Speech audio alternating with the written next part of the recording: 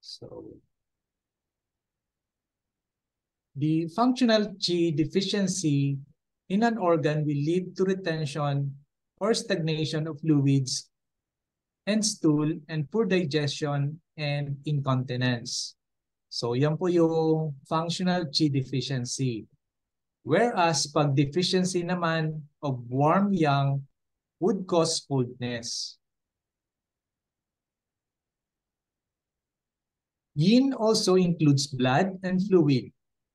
The term blood refers not only to red blood itself, but also to the nutrition in general.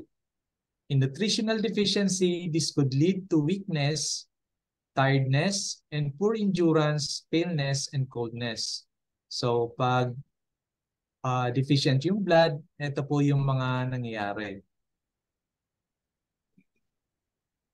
Sa yang function of the spleen, this one transforms and transport food chi. So sa kabila naman, blood, which is yin, and represent the yin part of the spleen.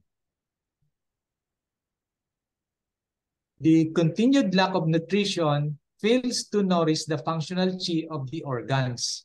This means that a deficiency in the blood naturally leads to deficient chi. So, ibig sabihin, deficient yung blood, magkakaroon din ng deficiency ng chi.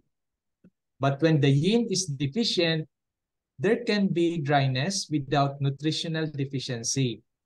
So, pag yung yin, yung fluid part, ang deficient, there could be a presence of dryness, pero hindi apektado yung nutrition. This could lead to a heat symptom, as yin is unable to control the yang and hyperactivity of organs. So pag yin deficient, there is a presence of heat. So may mga heat symptoms po siya. Example, a woman secretes less female hormones during menopause. So pag menopause na po, less na po yung hormones na naproproduce.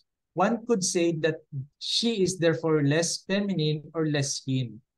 And this causes general dryness in her body. So since there is a yin deficiency, this result to having heat in the body, kaya nagkakaroon ng dryness. At the same time, she also suffers from heat symptoms. So yung mga heat symptoms niya, meron siyang hot flashes, pwedeng magkaroon ng tachycardia, merong sleeplessness, and restlessness. So blood or nutritional deficiency in an organ may cause shrinkage, weakness, and tiredness, thus slowing the normal functional energy. Whereas a deficiency in yin would cause dryness and consequent heat symptoms. So magkaiba po yung deficiency ng yin, blood, and nutritional deficiency. All the energy in us, in nature, and all things around us are dominated by yin and yang. So we cannot understand the changes. So wait. But yin and yang are always together and are always relating to each other and always reacting to the changes in each other. So lagi silang nagbabalanse. We must not forget that it is this action and reaction that causes changes in and around us. Therefore, whenever we treat the yin, we should treat the yang as well. So pag trinit natin yung yin, i-treat din yung yang para mabalanse. When we treat a yang disease, we must take the yin into consideration too. Okay? So, yin and yang, itong symbol. The symbol is a visual depiction of the intertwined duality of all things in nature. So, nagbabalansi po siya yung yin and yang.